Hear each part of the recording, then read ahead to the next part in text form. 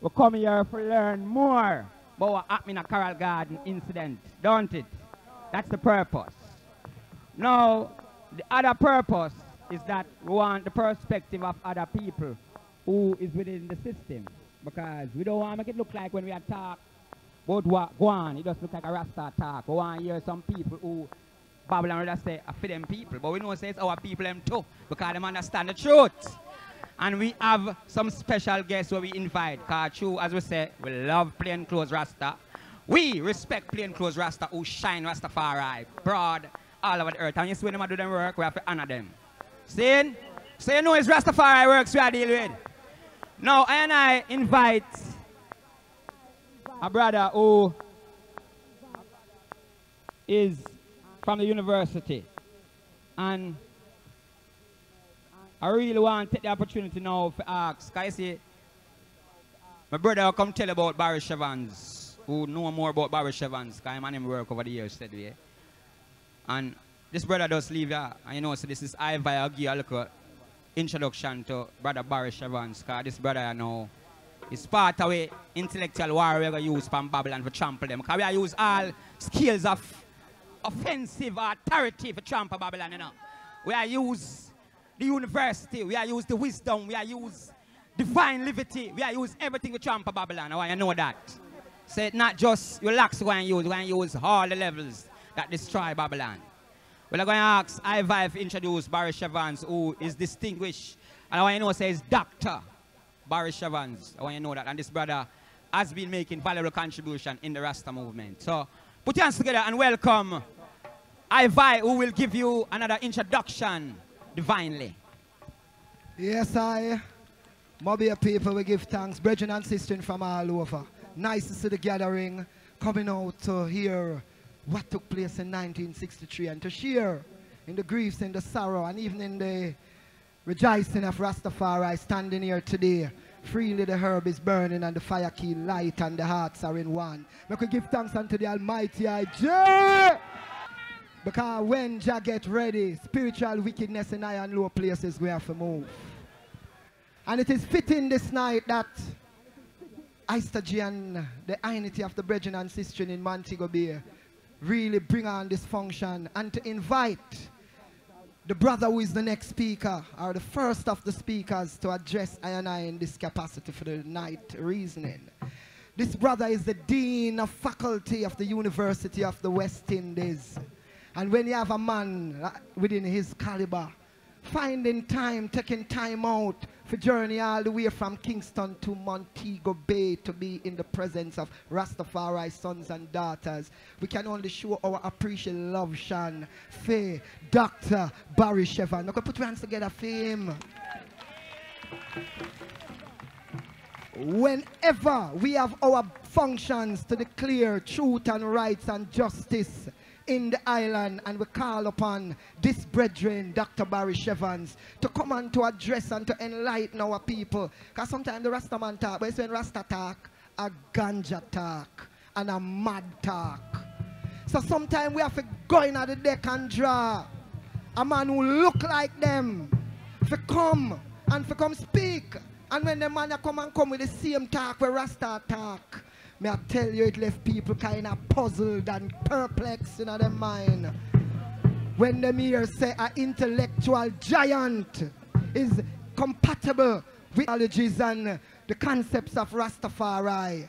These brethren, and when we said these brethren, Dr. Shevans and a few more intellectuals who is at the University of the West Indies, Rupert Lewis to name just one.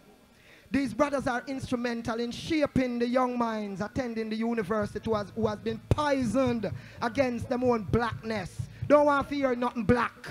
These brethren are create the turnaround by educating the youths at the university about their own African self.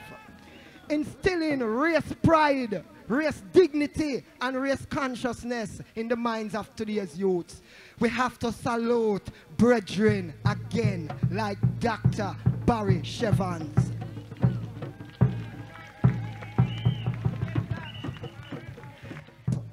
This concept will rise up right, yes sir. So it's the only indigenous thing Jamaica possess. So we are telling them to treat it with respect. and Dr. Barry Shevans when the man expound upon Rastafari and the whole Afrocentric vibrations that brought forth Rastafari and a revolutionary movement like the Maroons and Kojo and Nani and all them liberation fighters, they up to Rastafari. Marcus Garvey come through the same liberation movement. So we have to give thanks to brethren like this, because anywhere we call him, even in the deepest ghetto, we can look to see Dr. Barry Shevans taking time out to be here. So Montego Bay, Trelawney, Westmoreland, Hanover, America, Canada, Miami, Germany, Switzerland. Make we put our hands together for Dr. Barry Shevans, Dean of Faculty of the University of the West Indies. Rastafari. Yes, man. Blessings, honor, and majesty. May I tell you, man, a freedom fighter extra hard in here. But him gonna need the strength. But him knows that anytime them give him a fight in the system, a one place him know him can find shelter. Within the fraternity of Rastafari. Elders and patriarchs, elders and matriarchs, I, Nyabingi, Rastafari of all different mansions, Rastafari from abroad. I thought I saw my friend Ras Eichel from Barbados, but I must have been mistaken. Yes. He is here. Big up Eichel.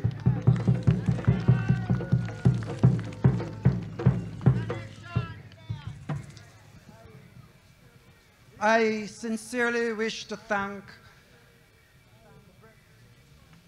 the brethren and the sistren of Montego Bay through Ras Junior Manning to invite me and my wife to this very historic and important celebration.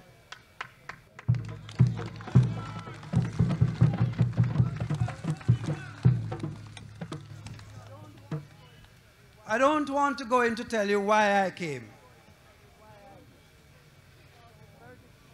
because it's very difficult to see how I could not have come.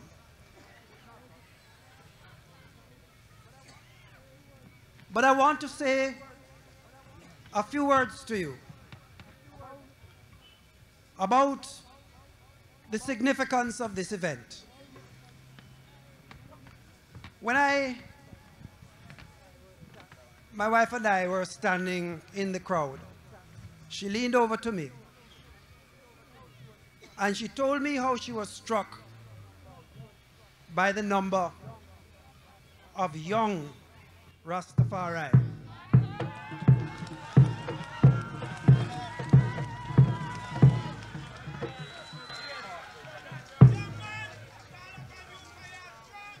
She did not know that only a few days ago, at the 4th conference of the Rastafari Centralization Organization, I made exactly the same words. That I too was impressed with so many young Rastafari present. So that people who were wondering what happened to Rasta, Rasta rise again.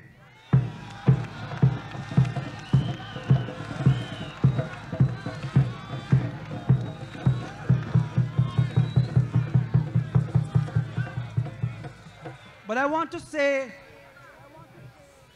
what is the significance and the importance of having young black people, young Africans, young Jamaicans becoming conscious of Rastafari? Rastafari is to the Jamaican people what the memory is to an individual. Every individual has a memory. It is through your memory that you retain a sense of who you are. Without a memory, you are nothing. You do not know who you are. If anybody asks you, who are you? You do not know. Because without a memory, you do not know where you come from. You do not know who your relatives are, who your mother is, who your friends are, where you were born, where you grew up. Without a memory, you are nobody. People who have Alzheimer's disease are those people who have lost their memory. They live only in the present. They do not know who they are. They do not know who they come from. They cannot recognize their friends. They cannot recognize their enemies. They know nothing. Rastafari is the memory of the Jamaican people.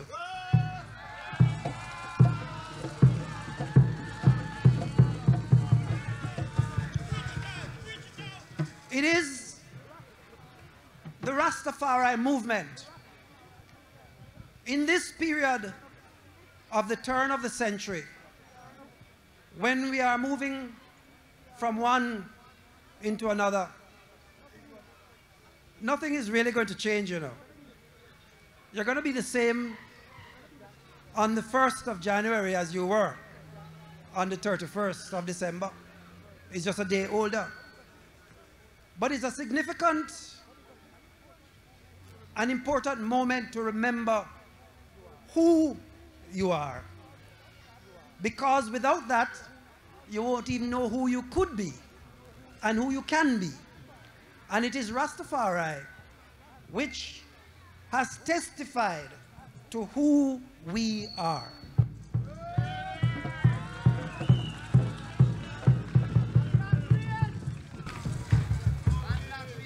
And it is this, because of this testimony, because the Rastafari were prepared to stand up, to say who we are, not only themselves.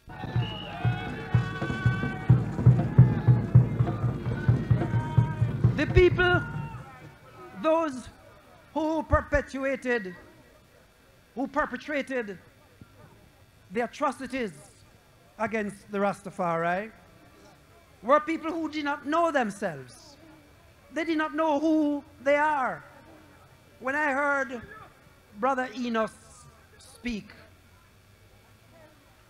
and tell of all the agonies that he went through, not because he committed any wrong, but simply because he testified to being a Rastafari.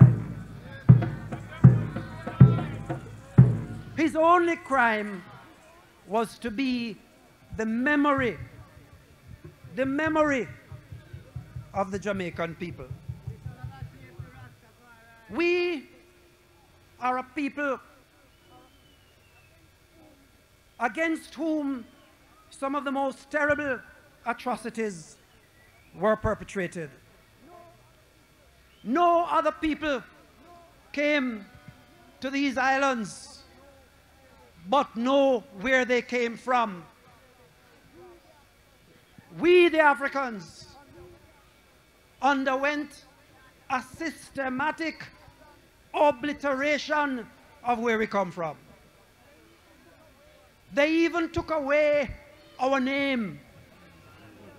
Every Indian who came to these islands came with a name so that they can trace where they came from.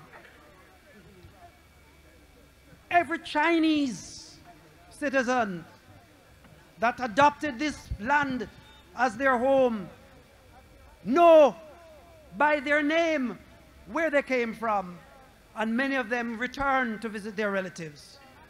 A systematic attempt was made to obliterate the memory of Africa, the memory of where we came from. We were systematically given other names, the names of those who enslaved us. And most of us carry the names of Europeans. It is to the strength and the witness of Rastafari, which has tried and stood up for memory,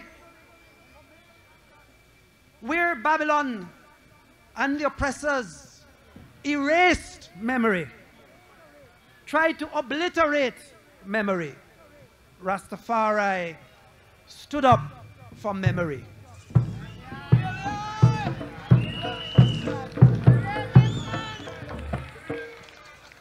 Memory is that faculty through which you retain a sense of who you are. Many of us, perhaps most of us, my brothers and sisters, do not know ourselves. We were not made to know ourselves. I have students at the university who, when you say to them, we are an African people, you know, they say, after me non-African, right? I am Jamaican. And they do not understand the very simple fact that there is no contradiction. You may be a Jamaican.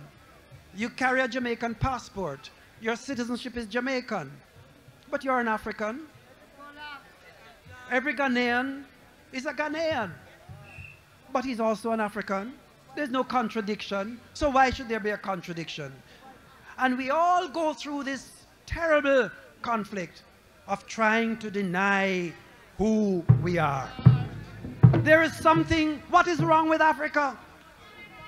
Why is there such a big problem with Africa? It is because we have undergone systematic obliteration of memory, of who we are.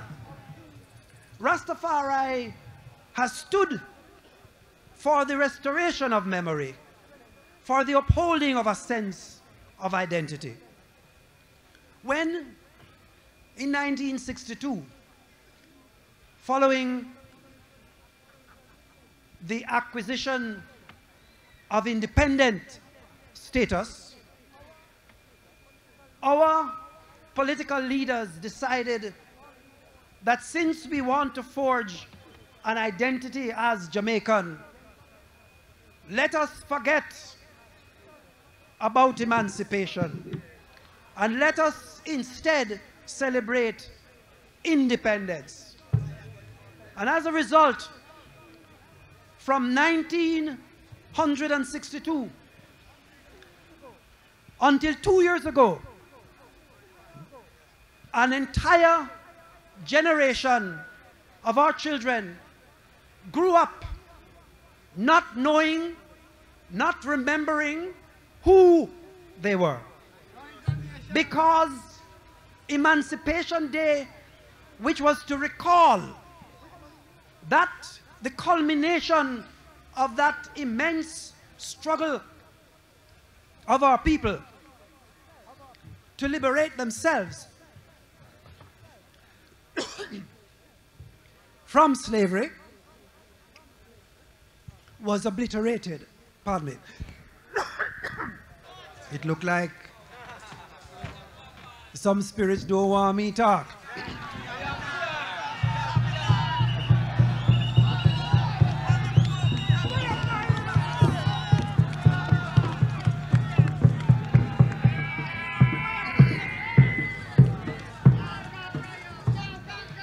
No spirit strong enough to stop me from saying what I want to say.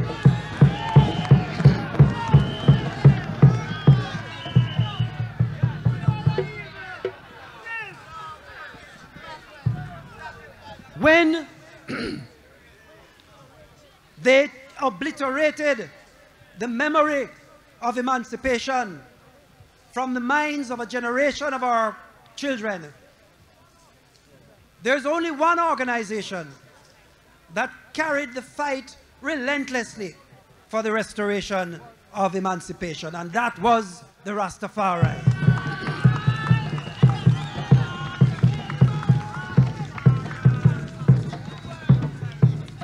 Rastafari included Emancipation Day in its calendar of events.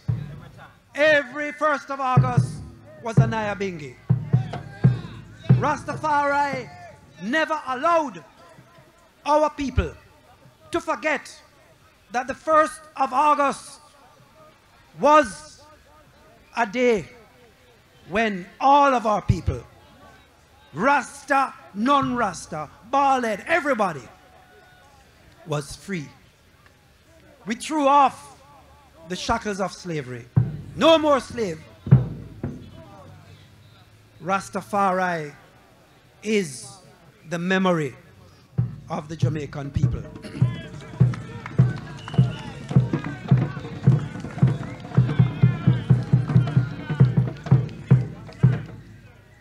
The Honorable Marcus Mosiah Garvey lived and he died. And his life's work was built on the memory of Africa. After he departed these shores, and after his spirit moved on, Rastafari became the memory of the Jamaican people. Because Rastafari was the only movement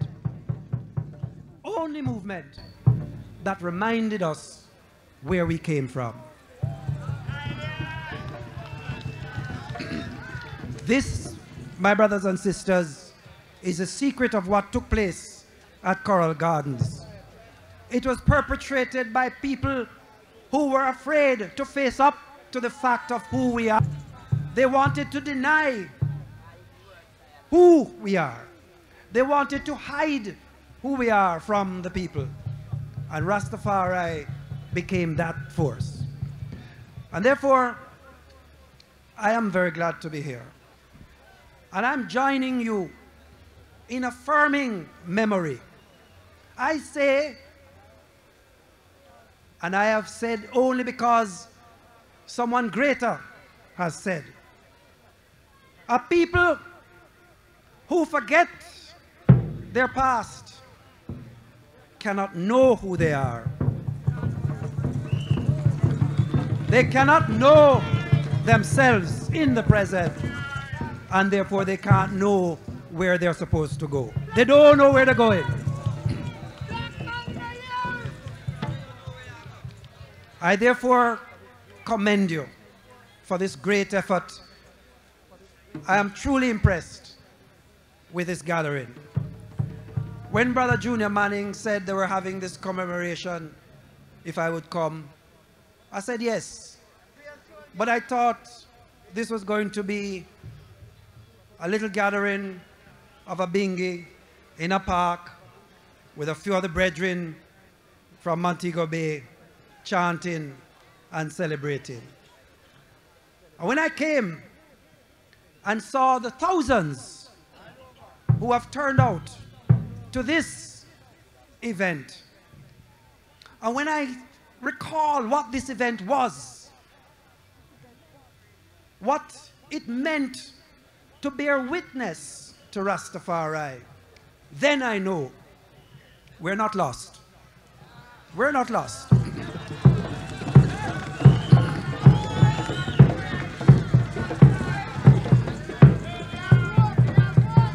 Many people are deeply worried, brothers and sisters, deeply worried. They look around and they see the youth going astray. They see youth committing some of the worst possible atrocities. Atrocities that don't even appear to be human. And they wonder what is happening. Some of them begin to run away from the country, to leave the shores. But when I see gathering as large and as vibrant as this. And when I see how many young men and women in the audience who are prepared to embrace the faith, who are prepared to stand up visibly and testify as to who they are, then I know that we are not lost.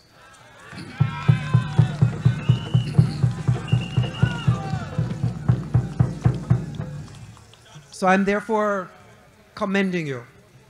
I commend Brother Junior Manning and the entire group who have planned and carried out, executed this event. I hail you up and I big you up.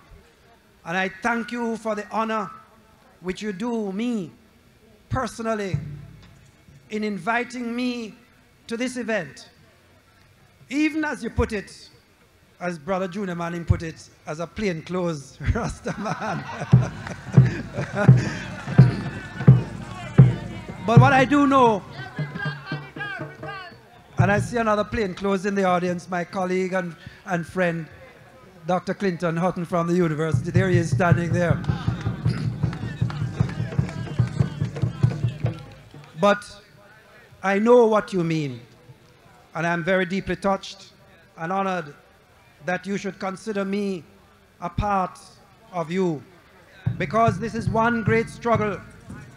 You testify in your corner.